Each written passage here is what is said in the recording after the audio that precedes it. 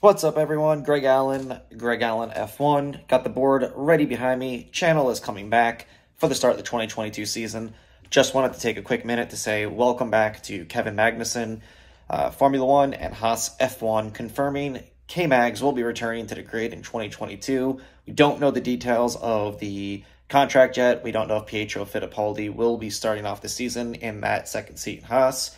He is currently testing with the team. They just fitted him for his seat today. But incredible news, K-Mag's coming back. He leaves a very, very good ride as well, possibly a championship running ride, just to come back to Formula One and essentially help out the Haas team.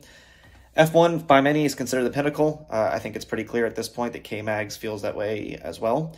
Be very interesting to see how he takes to the new car, and maybe Haas won't be just a back marker, dead last team this year.